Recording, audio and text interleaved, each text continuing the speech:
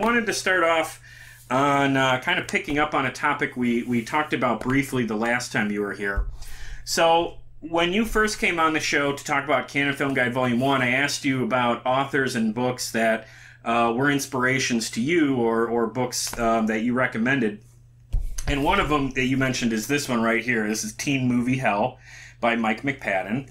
And Mike McPadden also wrote a book called Heavy Metal Movies, which, for me, that was totally right up my alley. So after I talked to you, I went out and got both of these books fairly quickly. And I started paging through them, and in the same way that your books impressed me, these books impressed me. And for those listening who don't know, the author, Mike McPadden, sadly passed away in December 2020, which was a real surprise to a lot of people. This is a guy who was a colleague, a peer of yours. He's a film historian. He's an author. I know he was influential on your writing. Are you able to talk about, like, how his writing inspired you and what you thought of him as an author?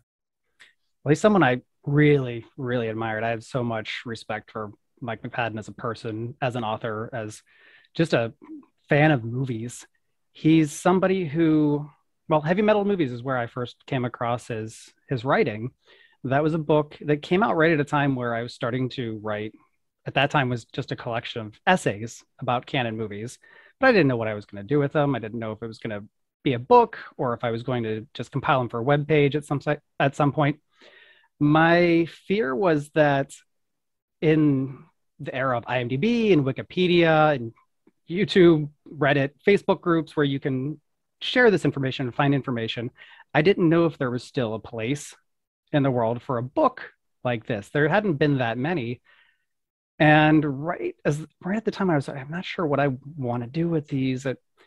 Heavy Metal Movies came out by Mike McPadden, and another book by David J. Moore, The Good, the Tough, and the Deadly, which is his gigantic action movie book. And these are two authors who I just I grabbed these books and I loved. I just tore through them. And Mike was somebody who was very, very, very knowledgeable, very funny. Must have just a brilliant writer. Yes. And he's somebody that I read that book and I'm not exaggerating here. I thought I want to do something like this. It was a big inspiration. And then a few years later, when Teen Movie Hell came out, it was even more exciting because that was closer to something that, like what I did. I think those two books are a little more in common, mine and his Teen Movie Hell, which I also loved. But when I finished the first book and I was kind of looking for advice, the book hadn't come out yet. This was before COVID and things like that. But I had a publisher, but I wasn't sure as far as like the process, what you had to do. And I reached out to Mike McPadden through his publisher and just said, he's somebody who I am a huge fan.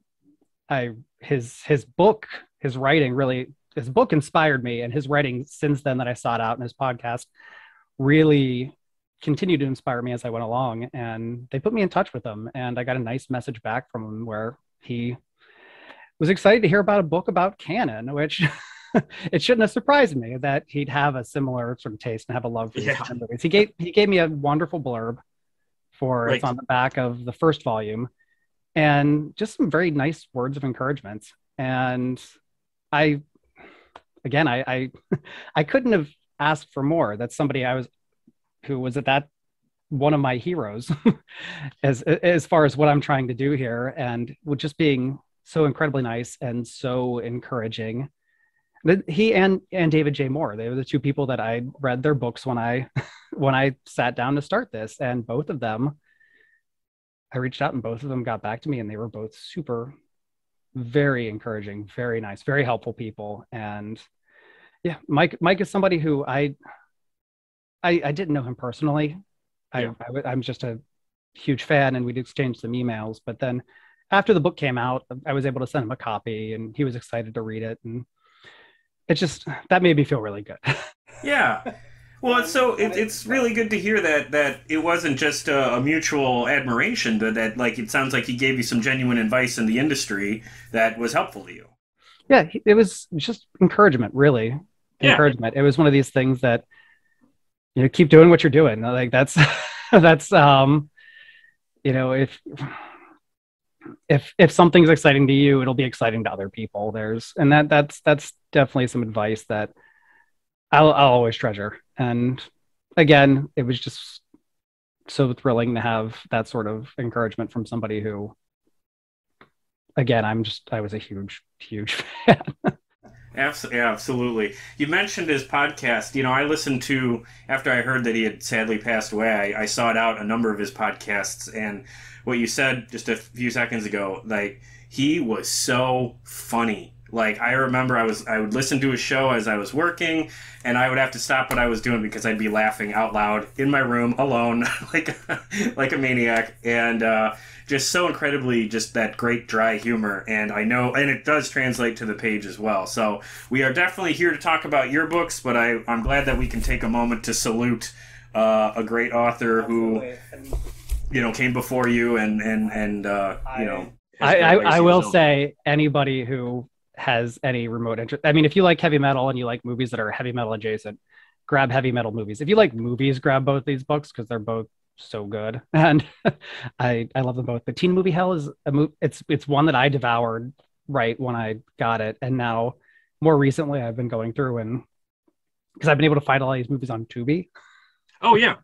So I've been having fun every now and then. Just what's on Tubi? Oh, what did Mike have to say about it? Like it's a lot of fun. But yeah, brilliant writer, and continue to seek out his books because they're absolutely incredible. Absolutely.